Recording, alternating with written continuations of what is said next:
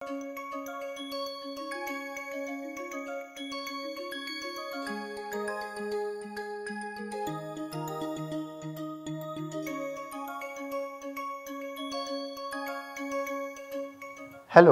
let us look at the procedure followed for estimating the drag of a military aircraft.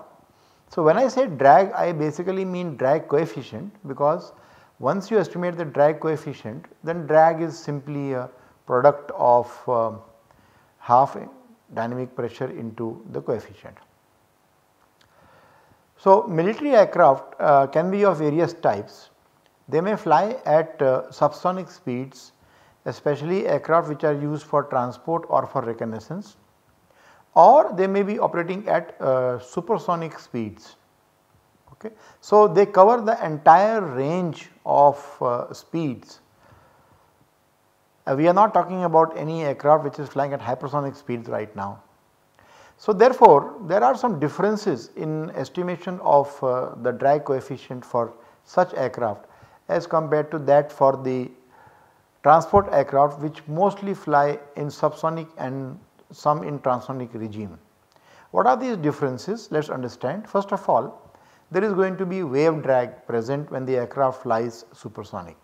So, we need to include methods to calculate the wave drag coefficient.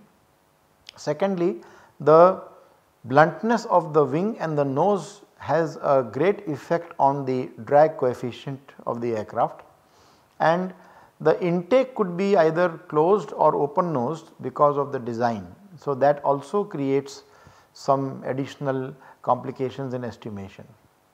Now, the procedure that I am going to describe has been taken from the latest textbooks in aircraft design from the AIAA stable, those by Leland Nicolai and Grant Carrickner.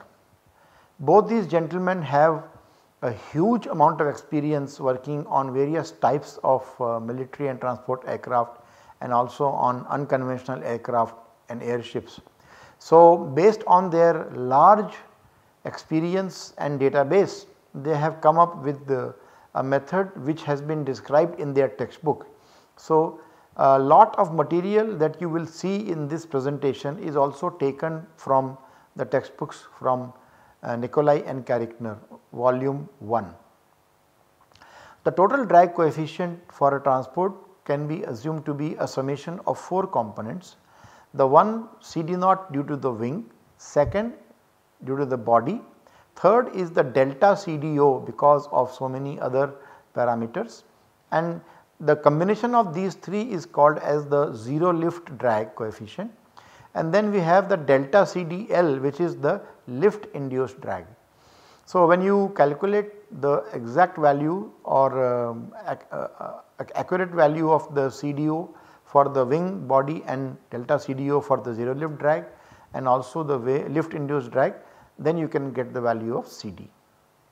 Let us first look at how we can get the value of CDO wing. So, here there will be 3 cases depending on whether you fly subsonic, transonic or supersonic. First, let us look at the subsonic condition.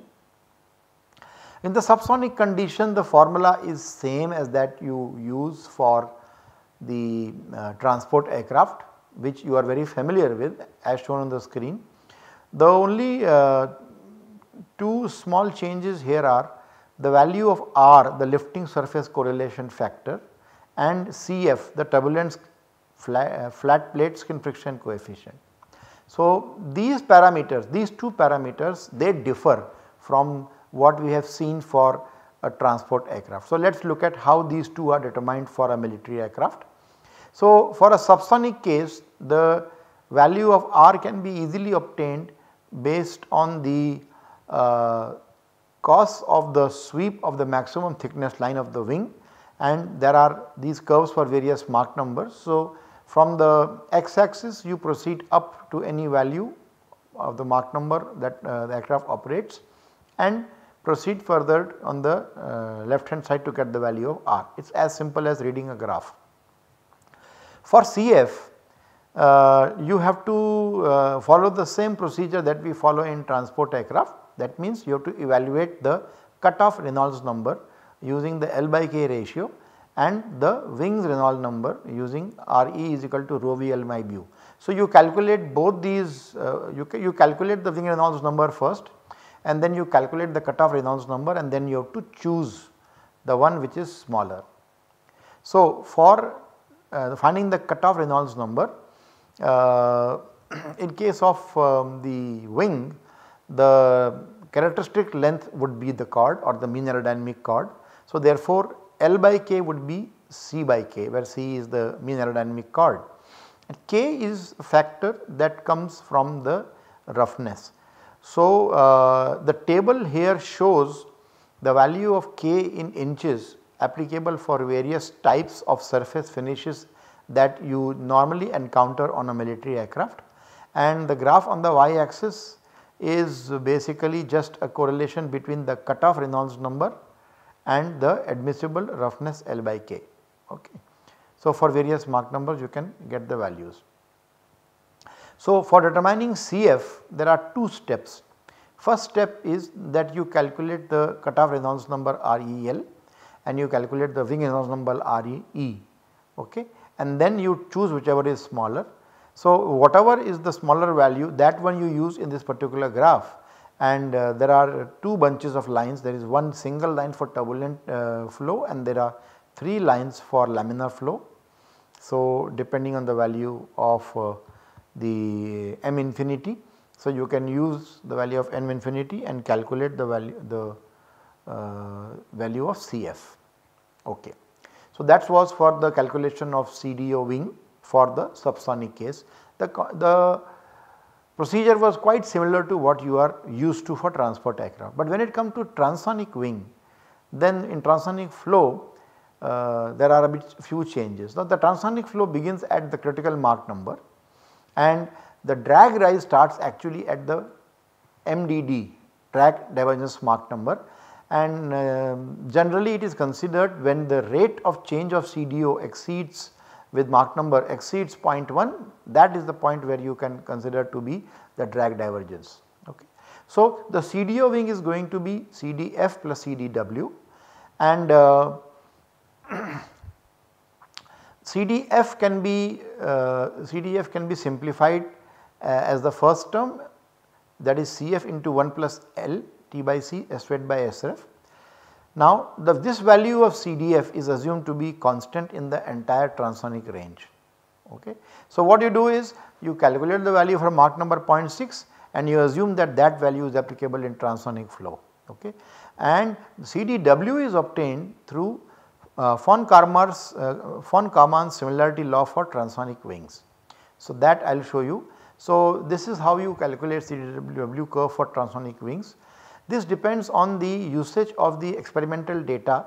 So, what you do is you have some experimental data, that data has to be corrected for the 3 important parameters, the sweep, the aspect ratio and T by C. Okay. So, this particular graph is actually applicable only for unswept wings. Okay. So, what you do is you apply the corrections for the 3 parameters which I have mentioned there. So, the values of MD, CDW peak and DW peak are corrected by using the cos of the quarter chord line, cos of the sweep of the quarter chord line. So, these corrections will help you to get the values. Now, when it comes to supersonic aircraft, if you want to calculate CDO wing of supersonic aircraft, then you need to use this particular procedure. So, the CDO wing will be again the same thing, CDF plus CDW. Okay. So, CDF is the wing supersonic skin friction coefficient and CDW is the wing supersonic wave drag coefficient, right. So, CDF is CF SZ by SRF, okay, where CF is CFI into CFC by CFI. This is the compressibility effect on the turbulent skin friction. So, CFI is calculated based on the minimum values of Reynolds number, either the cutoff value or the standard value.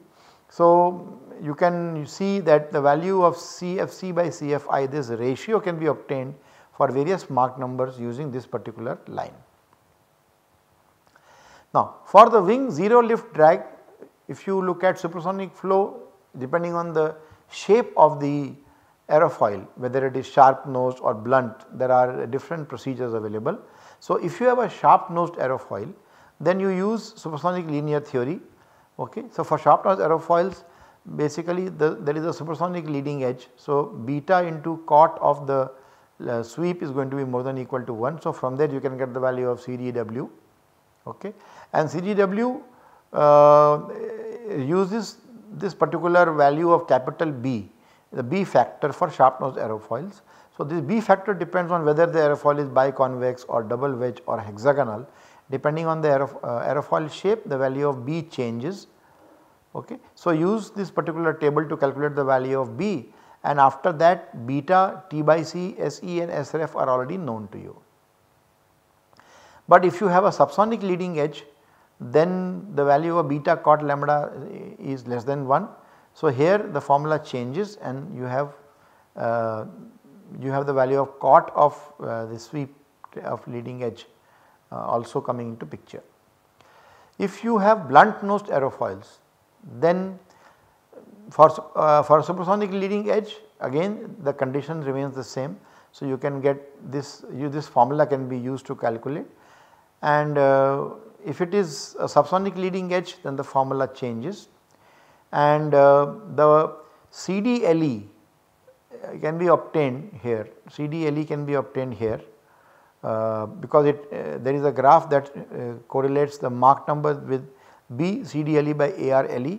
Now, B is the wingspan, AR is the aspect ratio, okay, R is the radius. So, you know these parameters for an aircraft. So, for various values of the delta leading edge, you can use and get the corresponding value, and from there you can get the value of CDW. So, that much is for the CDO wing. Now, let us move on to get the CDO body, the body coefficient. Again there will be 3 cases: subsonic, transonic and supersonic. In the subsonic case, again the formula is very similar to what you are already used to for transport aircraft. Okay.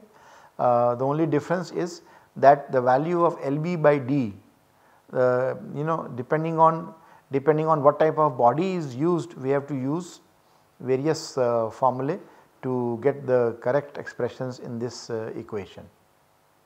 Okay. For transonic flow, the CDO body would be a sum of 4 components: CDF, that is the skin friction drag coefficient, which would be CF into SS by SB, or CDP, which can be obtained by this expression, CDB, which is obtained by this expression, and CDW, which we will see in the next slide. So, here so CDW is here.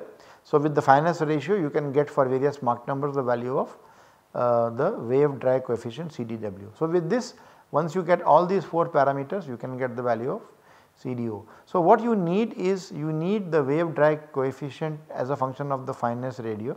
So, the same graph that you saw here, for improving the clarity, it has been redrawn here in a larger frame, so that you can easily use it to get the values of CDW for various Mach numbers given the fineness ratio. Moving on to supersonic flow for a body. So, here again the CDO body would be a sum of these 5 components, and each of these components is explained here, and now we will see the formulae for each of them. So, first is CDAN2, okay. CDAN2 is this term, CDAN2 is this term, okay. Body after body wave drag, okay. For that, you can get the interference drag based on whether the shape has got a blunt body at the end or it has got a closed body at the end. Depending on that, you can use the corresponding graph. Similarly, if you have a ogive nose, for ogive nose you can use these parameters to calculate the value, okay. And if you have conical nose, then the graph is this one, and if you have an ogive nose, the graph is this one. Finally, you have CDA, which again depends upon the shape. So, either you have a conical after body or you have a ogive after body. Depending on that, depending on the both tail shapes, you can get you can choose the correct graph and read the value on the y axis after giving the input from the x axis. So, now we come to delta CDO. So, delta CDO is due to various miscellaneous components like canopy, protuberances, nozzle boat tail, wing mounted stores, pylon tank, etc. So, there are some recommendations given as the what will be the drag area for various types. So, incremental drag for external stores, and this is the again the incremental drag for canopy, protuberances and nozzle boat tails. Okay. So, when you have stores you can use this graph, when you have canopy, protuberances and nozzle boat tail you can use the one on the top, okay. And you have to correct for SREF, remember. Finally, we come to the CDL. CDL, now this is a very simple formula for calculation of the lift dependent drag, okay. But you can get the more accurate formula for span efficiency factor where this expression can be more detailed, okay. So, what is the procedure? First is you calculate the wing CL alpha supersonic. So, choose Cn alpha according to the taper ratio, and there are tables shown in the next slide, and for small angles you can assume that the normal force coefficient is equal to the lift force coefficient. So, you can see lambda equal to 0, 0.5, 0.25 and 1. For various values of lambda you have these graphs available. So, you have to interpolate between them depending on what kind of trailing edge you have and what kind of configuration do you have. Similarly, if you want to calculate the CL alpha supersonic for a wing body, okay. So, you can use this particular graph. Now, here what you need is you need a factor f, okay. So, CL alpha wing body is equal to f times CL alpha wing. So, CL alpha wing is known to us, but CL alpha wing body, for that you need f, and f will come from this graph depending on the various d by b values, and for various aspect ratios and Mach numbers. There is some experimental data available through which we can get the value by interpolating in the database. Now, let us look at determination of lift induced drag in supersonic condition. Depends on whether your leading edge is supersonic or subsonic, okay. So, the induced drag coefficient actually remains the same, formula remains the same, k CL square. However, the value of k will change. In the case of a supersonic leading edge, you have k is equal to 1 upon CL alpha wing body, which we already have, but this is with respect to SREF. But in case of a subsonic leading edge, there is this additional term minus delta n here. This can be obtained as shown in the calculations. So, for this calculation you need value of k dash and k double dash. So, these two parameters are obtained here, okay. So, they can be obtained here. K double dash is here and k dash is 1 by pi EAR. I would like to acknowledge the contribution by Leland Nicolai and Grant Carichner in giving us the detailed formulae from their experience and their knowledge, okay, and a very large database. So, this was just a very brief overview of the procedure. For doing an example and for understanding, I recommend students to go and read this textbook in detail. In the appendices they have given a full procedure for calculation. I also want to acknowledge the contribution of Ms. Tanvi Prakash, my PhD student, for help in creating this tutorial. She has meticulously gone through the book by Nicolai and Carichner, extracted the various formulae and the procedures and put it together for your convenience. Thank you very much.